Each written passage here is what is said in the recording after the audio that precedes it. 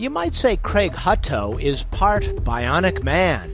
In 2005, doctors amputated his leg above the knee after a shark attacked him along the Florida Gulf Coast.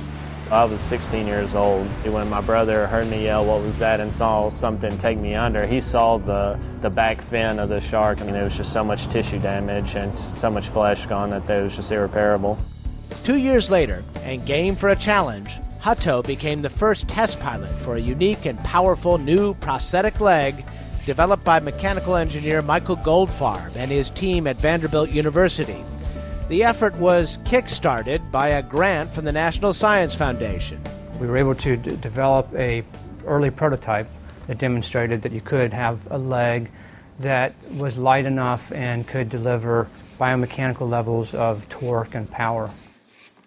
Version 1.0 evolved into a more streamlined 2.0, computer-controlled with advanced range of motion in the joints. This is a battery that powers everything.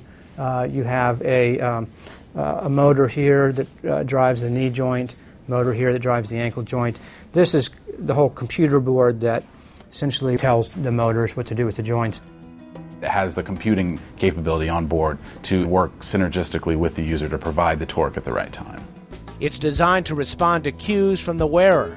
Right before I go to stair ascent, I kind of kick my thigh back just a little bit, and just that little movement tells it, hey, you're about to walk upstairs.